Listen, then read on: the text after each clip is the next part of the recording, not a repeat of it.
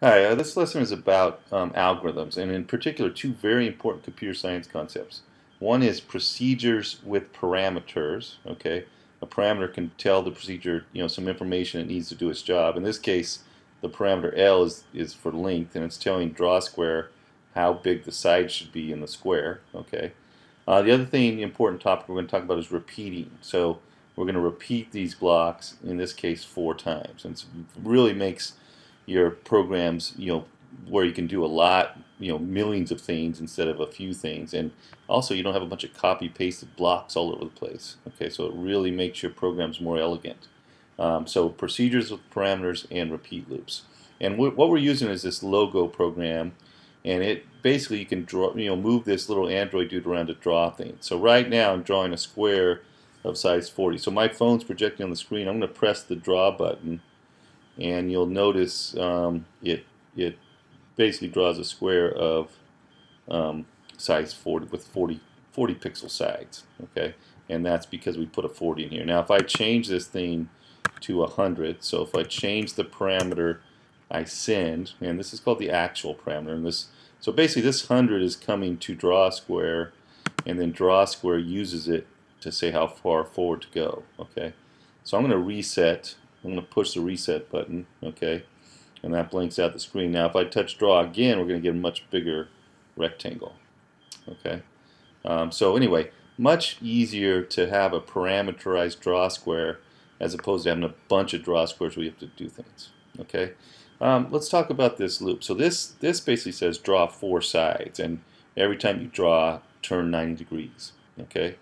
So let's think about how we could use a similar thing to draw a triangle. Okay, so I'm going to copy this whole procedure. So I'm going to Command C, Command V, and I'm going to bring it over here, and let's just move our screen over a little bit. And what I want to do is draw a triangle. So I'm going to rename this guy Draw Triangle. Okay, and I still need the length parameter for how long my sides will be. Now I don't want to go 4 times, right? I'm going to do it 3 times, all right? So instead of 4, I'm going to change that number to 3 because I want to make 3 sides. And each time, I want to move forward whatever L is, okay?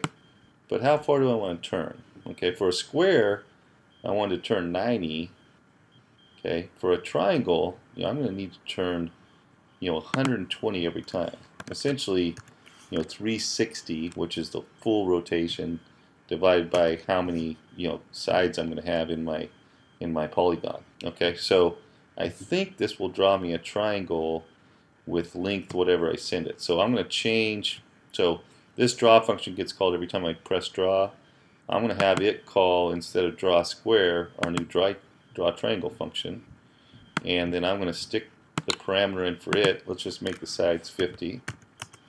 Okay, and let's see if I get a triangle now instead of a square. So I'm touching reset on the phone, and that should update that. Now if I touch draw, and let's go ahead and hide the thing, and now I've got my triangle. Okay, so you can see the same scheme just by changing how many times we repeat, all right? And then of course, how much we turn each time before we start moving. We can draw different shapes. Okay, let's take this a step further now. As you'll notice, this code's very similar to this code. Maybe we can generalize this further so we could have a function that could draw any kind of shape, or any kind of polygon. Okay, so let's think about a drawPolygon function. So I'm going to grab a new procedure, and I'm going to drag it up here, and I'm just going to collapse this guy, the draw square. We kind of know what draw square does now, but here's our draw triangle. We'll keep it up just to use it for a model. And I want a procedure called drawPolygon. Okay, now in this case, oops, I think I spelled that wrong. In this case, we want to parameterize the number of sides. We don't want to have a fixed number of sides like 3. We want whoever calls drawPolygon to be able to say how many sides. Okay, so I'm going to actually have 2 parameters for drawPolygon. So I'm just pushing the mutator here, and I can specify the parameters for the procedure. Okay, and I'm going to name these guys. We'll keep L. Okay, and we'll also have one called sides. All right, so now we've got a very, kind of abstract thing, right? Draw a polygon, tell me the length of each side and how many sides. Okay, so what's our code going to look like? Well, I'm going to copy this whole for each loop. So we know it's going to be similar to this, right? We know this 3 has to go away because we're not always drawing 3 sides. We don't always want to do this 3 times. In fact, we want to do this sides times. Right? So if whoever calls this function or this procedure sends in a 4, we'll want to do it 4 times. If they send a 3, 3 times, and whatever. Okay, so that's the number of sides. Now, how far do we want to go forward? Yeah, this is fine. Okay, but this 120 is also something that's too specific, right? Really, what do we want to do? And this is where you got to do a little math. But if you think about it for the triangle, the way we figured out this thing was we divided 360, or sorry, we took 360, a full rotation, and divided it by the number of sides, 3, and we got 120.